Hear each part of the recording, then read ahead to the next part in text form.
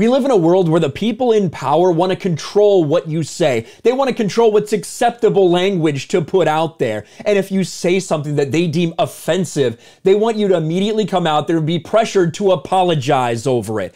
Well, Matt Gaetz had the perfect response to some of these people after a clip of him went viral talking about some abortion advocates and protesters and how he's right that all of them seem to be the ugliest women in the world. Florida Congressman Matt Gaetz to abortion rights protesters: nobody wants to impregnate you. And we may as well watch the entire clip from the beginning here at the Turning Point USA Student Action Summit. Have you watched these pro-abortion, pro-murder rallies?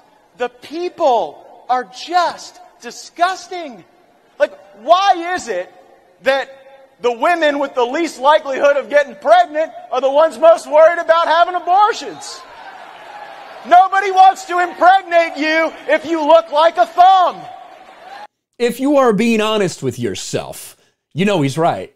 You know he's absolutely 100% right. When you look out there at all these protests going on, it truly is some of the ugliest, most despicable, gross-looking women that are out there protesting for abortion rights. But let's continue. These people are odious on the inside and out. They're like 5'2", 350 pounds, and they're like, give me my abortions or I'll get up and march and protest. And I'm thinking, march? You look like you got ankles weaker than the legal reasoning behind Roe versus Wade. A few of them need to get up and march. They need to get up and march for like an hour a day, swing those arms, get the blood pumping, maybe mix in a salad. Now, is that going after people for their looks? Yeah, it is. Is it going after people for being, grotesquely obese and overweight and unhealthy? Yeah, it is. And some people got very upset by that. And the mainstream media went and started asking questions to Matt Gaetz about, do you really think that that's okay to say? He has the absolutely perfect response. Is it safe to say that based off of your comments, you're suggesting that these women at these abortion rallies are ugly and overweight? Yes. What do you say to people who think that those comments are offensive? Be offended. Mm-hmm. That is exactly how we should be interacting. I want you guys to listen to that one more time. Let's do a full screen of Gaetz. Is it safe to say that based off of your comments, you're suggesting that these women at these abortion rallies are ugly and overweight? Yes. What do you say to people who think that those comments are offensive? Be offended. Mm-hmm.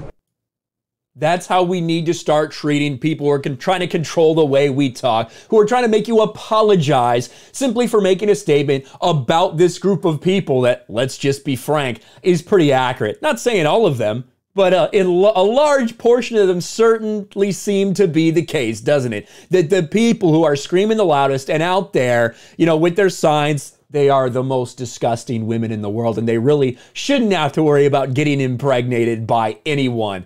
I love what Matt Gaetz said right here, and I think that's the way that more people need to handle it. Double and triple down on the stuff you say if you truly mean it. Don't feel like you need to be shamed by the mainstream media or the people that want to control your speech or your ability to talk about certain issues. Let me know what you think about this in the comments below. Smash a like button, subscribe to the channel, ring the bell for notifications, share this video out there, and I'll talk to you later.